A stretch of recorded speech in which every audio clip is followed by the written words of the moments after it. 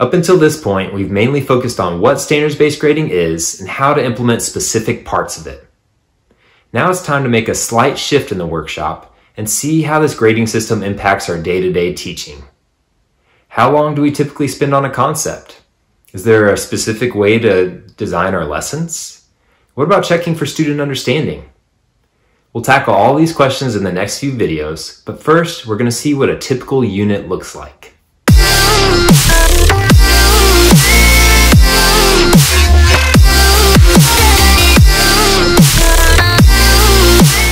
We will look at an actual unit in a minute, but first, here are general rules of thumb.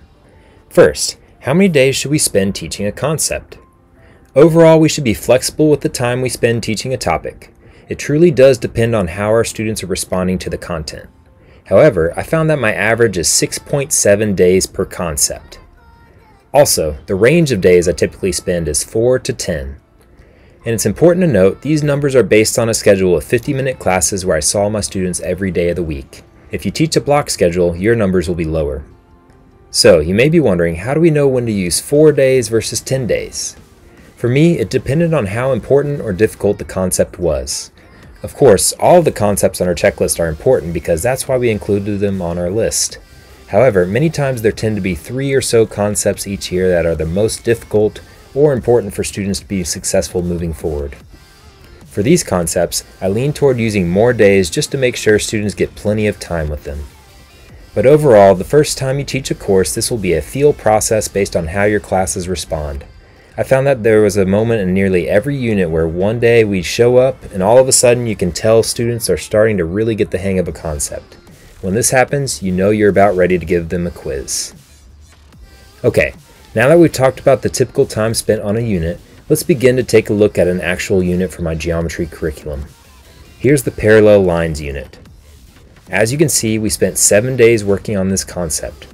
But what happened during each class? Here's how I typically think through a unit. I almost always do an engaging, exploratory type activity on the first day of a topic. My go-tos are 3-act math lessons and fun, exploratory digital lessons. Then, for the rest of the unit, it's mainly a mixture of notes, practice, engaging application activities, and spiraling assignments. I try not to get into a rut by always doing the same thing for practice, so I rotate some of my favorite practice structures to mix it up and generate more engagement. You can learn more about those in Part 12 of the Unlocking Curiosity workshop. In addition, during every unit, I always provide at least one ungraded formative assessment opportunity for students to show me what they know.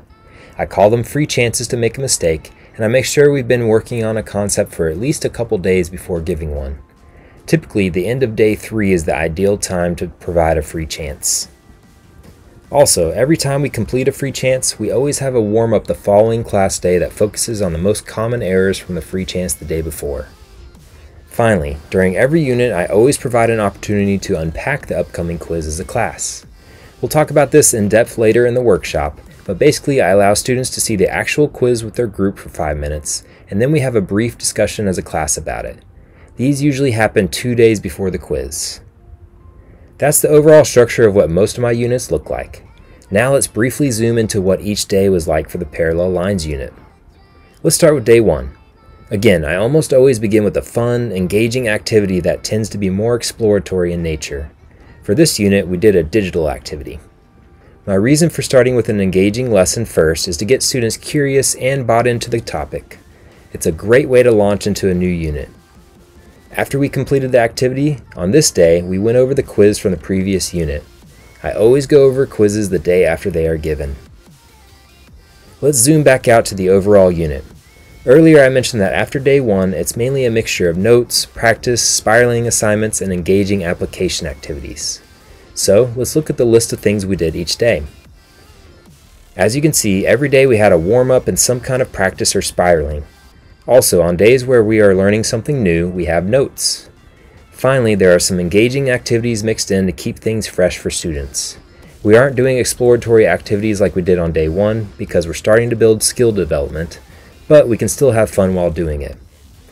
Honestly, we could spend an entire workshop on how to design these lessons, but here's a quick breakdown of what a typical notes, practice, or spiraling is like. Let's start with notes. When I do notes, I like to do a blend of diving into why a concept works as well as the procedural skills needed to solve certain problems. In this handout in particular, we did some vocabulary work, and we alternated between problems that focused on finding angle measures, reasoning, and algebraic methods. One really important key to designing notes is making sure to mix easy and hard problems. This is a tip that I read on Henry Picciotto's blog.